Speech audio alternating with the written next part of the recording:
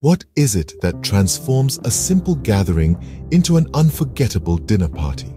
Is it the food, the company, the laughter, or perhaps a dash of unexpected events?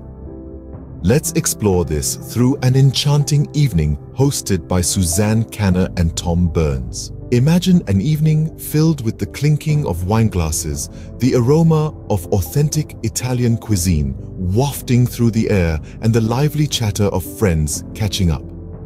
The evening started on a rather unexpected note when Kim, a guest, took a minor tumble off a curb. But in the spirit of a true partygoer, she shrugged off the mishap with a glass of fine wine and a hearty laugh. The dining table was a gastronomic delight with not one, but two gnocchi dishes. One catered to the vegetarians in the group, while the other was a meat lover's dream come true. These were beautifully complemented by a fresh, crisp salad. And just when we thought the culinary journey was over, dessert arrived. Creamy ice cream served with homemade limoncello, a sweet end to a delicious feast. But a dinner party is never just about the food, is it? It's about the memories created around the table and beyond. After dinner, the four couples migrated to the living room for a spirited game of words, a playful version of charades. The game soon turned into a friendly battle of the sexes. The men, in a show of noble chivalry, graciously allowed the game to end in a tie.